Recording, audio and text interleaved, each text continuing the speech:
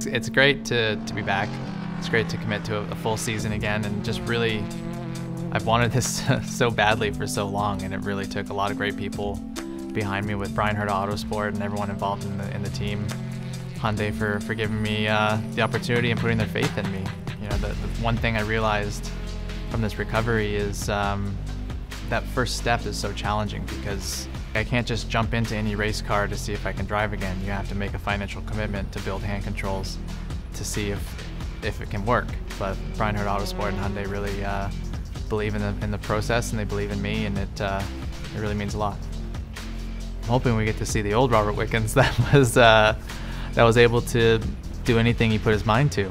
You know, I mean, I think one of my best attributes was I was always aggressive, but I felt like I was always calm and collected as well. And I like to hope that hasn't changed, even though I'm using my hands now. I've always had an extreme amount of self-confidence, and that remains. So it's honestly just a matter of getting the grips with the hand controls. I know I haven't forgotten how to drive.